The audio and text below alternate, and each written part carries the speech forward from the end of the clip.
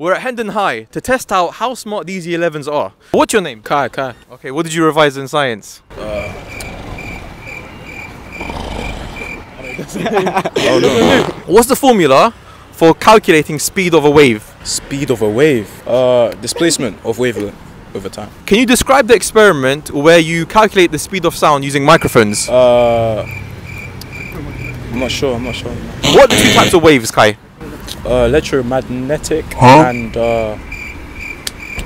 gamma. No, I don't know. Cobra Kai thought he was Hendon's best. He was so confident he said it with chest. His brain was bruised and beaten from the test. But with Sensei ExamQA, he can finally rest. Kai, what are the two types of waves? Transverse and longitudinal. Smashed it, yes. How do you calculate the speed of a wave? Frequency times wavelength. Yes.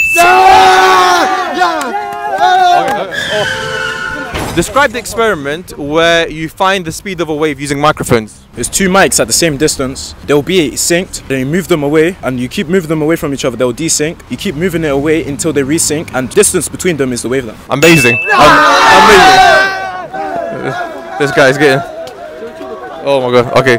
Kai has just become a genius overnight. Thanks so much. Appreciate it.